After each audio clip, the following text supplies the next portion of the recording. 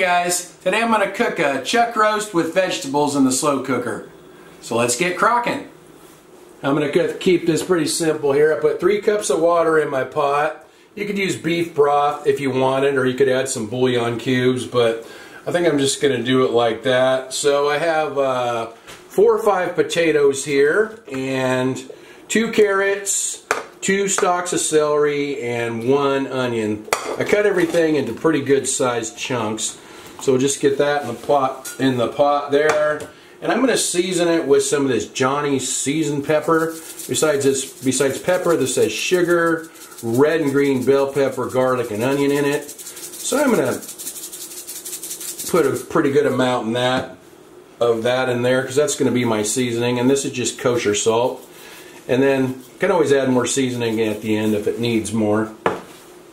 I have a 2-pound beef chuck roast here. Actually, this one says chuck steak, but I think chuck steak and chuck roast are actually the same cut. I think they just cut the steaks a little bit thinner, so either one will work fine. It's pretty much the same thing. So this was $6.99 per pound, 2.07 pounds, so it's $14.47. So let's see how this looks.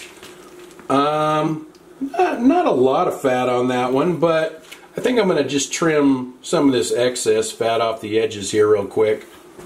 I trimmed some excess fat off of there, but that's up to you. I know a lot of people say fat is flavor, and I seasoned that side. Now we'll flip it over, get it in there. Now I'll season that side with a little bit of salt and a little bit of the Johnny's seasoned pepper.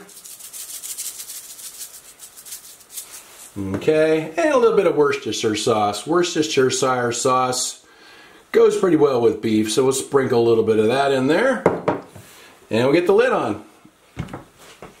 I'm going to cook this on high so I can get the video done faster, but if you cook it on low, just cook it all day. This cooked for 5 hours on high, and I shut it off a few minutes ago. Let's take a peek here. The afternoon sun's coming in, so hopefully you can see this okay. Carrots look like they're tender, potatoes as well. See how the meat is. Seems pretty tender. Pulls right apart. Okay, I'll grab a bowl and we'll try some out. Let's see if I can pull this meat apart with a fork a little bit here. Yeah, it kind of shreds up. That's pretty good. Okay, get a spoon here, get a little meat, little juice. It's almost like a chunky soup here. Alright, let's try a bite of that.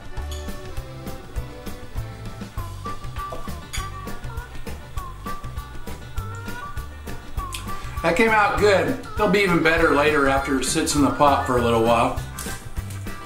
Just better let Annie try it, see what she thinks. 1 piece, Annie. Let's give you a little bit of meat here. There you go. Inhaled. So that was 5 hours on high. If you do it on low, just do it like 8 or 10 hours, just all day, and it should be fine. Anyway, I'll write everything in the description like usual. Thanks for watching. See you guys next time.